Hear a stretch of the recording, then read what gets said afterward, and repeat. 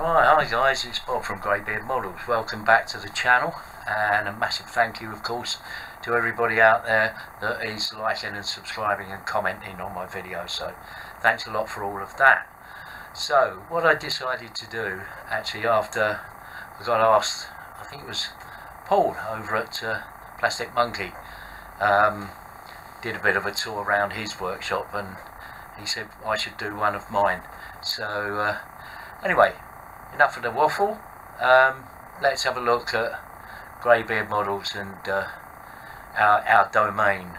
So let's have a look round.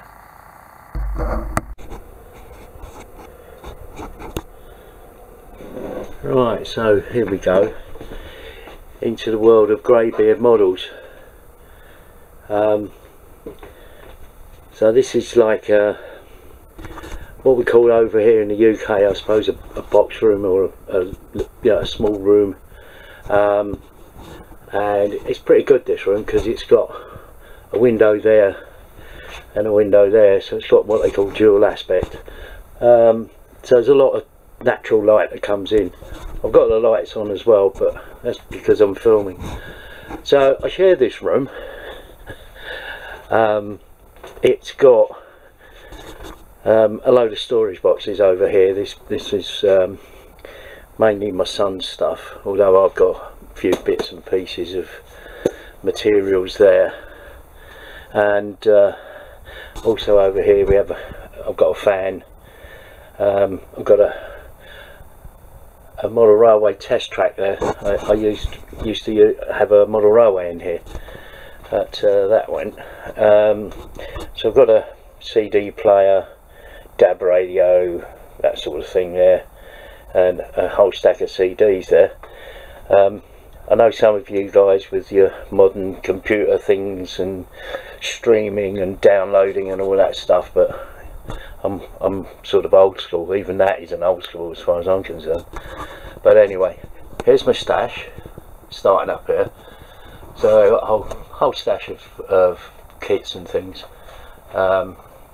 various sort of 1/16 scale, 1/9 scale.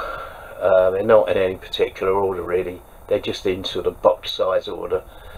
I've got a couple of the pig models, 1:1 scale,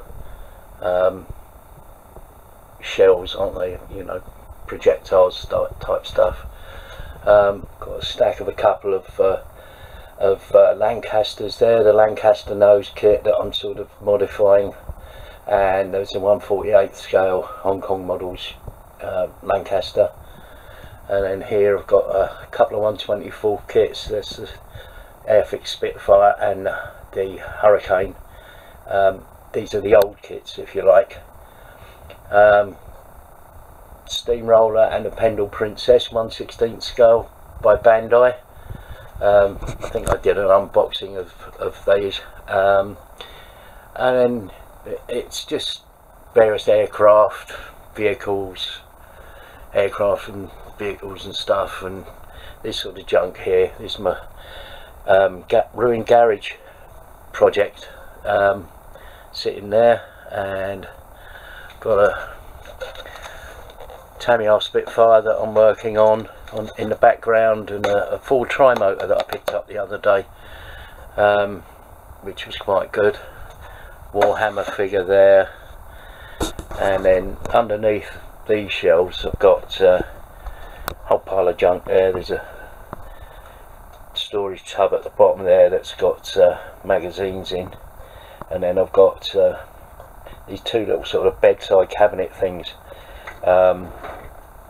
which are stuffed with various bits and pieces. There's some plastic filing wallets there, and me paint shaker and a turntable, a couple of optimizer type things there. This one's got stuff there from a wet palette, a couple of notebooks, that sort of thing, and it's just, you know, the usual paraphernalia. Scroll saw, which is quite useful. Then I've got my Panzer repair kit there, the Airfix guidebooks, got the full set there, Airfix Canada and stuff like that. What else have we got here? There's a couple of suitcases under there. They're from my daughter. When she moved out, she said, "Oh, we can't get rid of these suitcases, Dad. They've got stuff in that I want." That was about 10 years ago. Still got them. The painting mask there, and then this side here we got my sort of storage of small bits, all odds and sods there, some artist paints, oil paints, pastels, that sort of thing, cotton swabs, and then I've got into here the various cleaners and thinners, stash of cheap old Chinese airbrushes that I used. Really should get them out and give them a service and that. And then we've got my sort of primers and finishing coats, glosses, varnishes and that sort of thing. And then this is my sort of alcohol, Mr. Leveling Thinner, airbrush flow improver and airbrush cleaner there, and this is where I do all my mixing of paint and stuff. So if there is any spillage, it goes on here and it doesn't matter. And then underneath I've got the compressors sitting there, and the various boxes of bits and pieces of scrap parts and stuff like that. And then I've got my spray booth. This is a really nice spray booth. It's got 2 fans in the back to extract the air. I've got this lined at the moment with paper, because if I'm doing acrylics, it's not really fumes, so it's just nice if I'm doing low pressure and stuff like that. The spray booth actually got built-in lighting, which is quite cool, so it's quite handy to do painting here because I've got a really good light source and I can do all sorts of things. And then we've got the extractor hose there, and what I can do is open the window there and poke the hose out, so if I'm doing stuff that's sort of really smelly, that can be extracted out. And then below here, this is like these here, both of these are like cheap desks. Got them in one of the local stores over here in the UK. And then I put some MDF board over the top just to give it one big surface. And this has got sort of more junk in it, basically, all sorts of bits and pieces and things.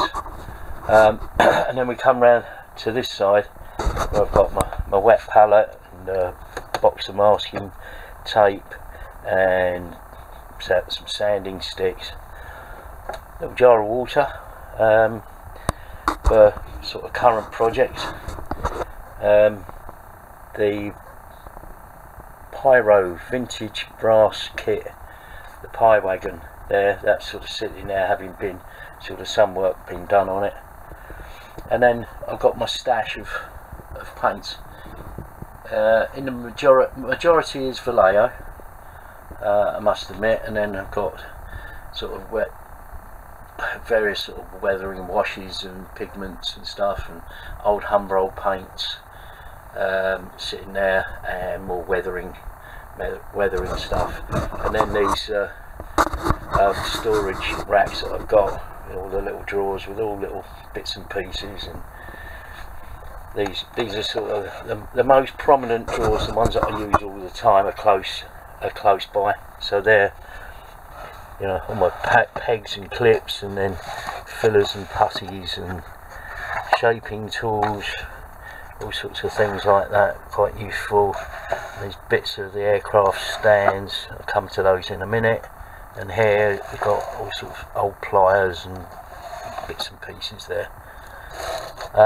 So there, this surface here, I've sort of got a couple of big cutting mats there, and a working cutting mat.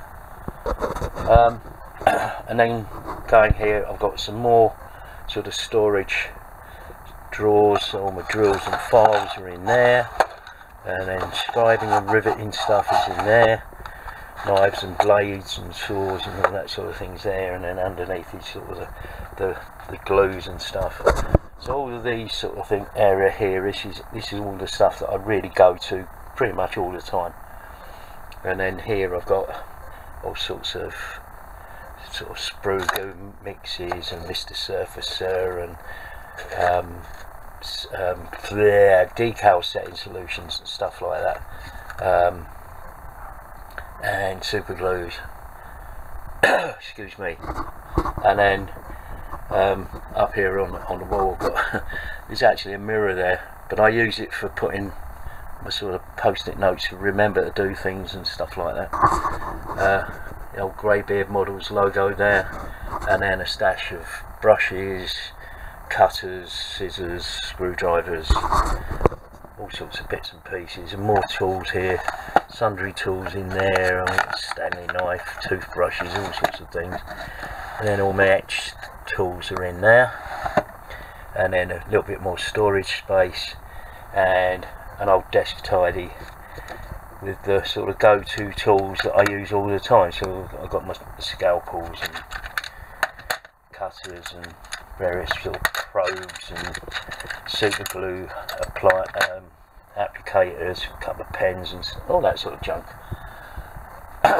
Oh, excuse me. And then going up here, what have we got? A couple of flags there, the Union Jack of course, or the Union flag, and the other flag there is the flag of Devon, which is where I was born. So so that's that. And then I've got more aircraft stands and things that I use for working on,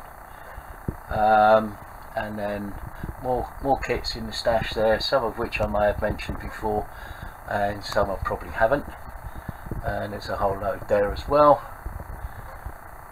all this various stash there. And then on over here I've got a sort of bookshelf thing, got all my figures and accessory kits there, and boxes of bits and figures and all sorts of things.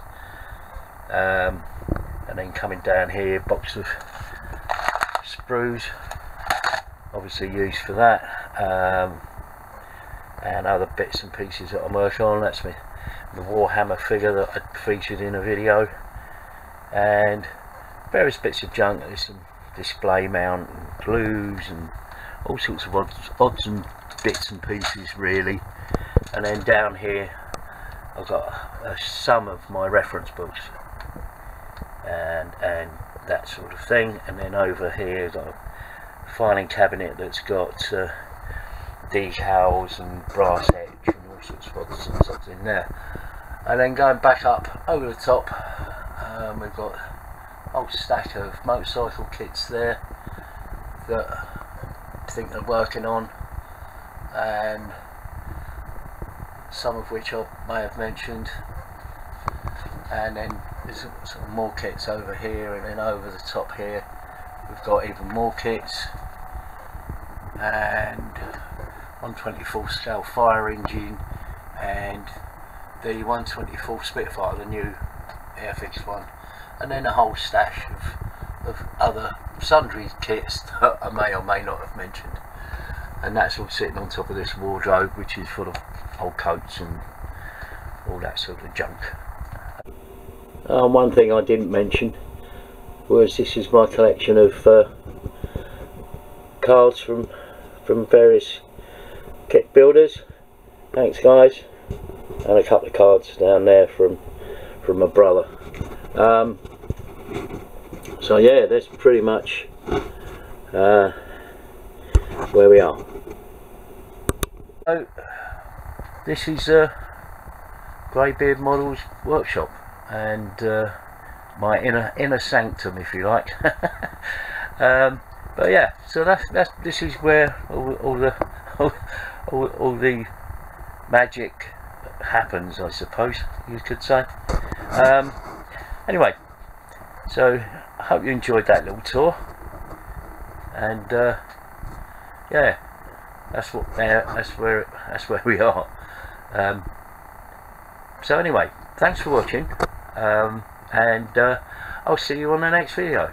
Bye for now.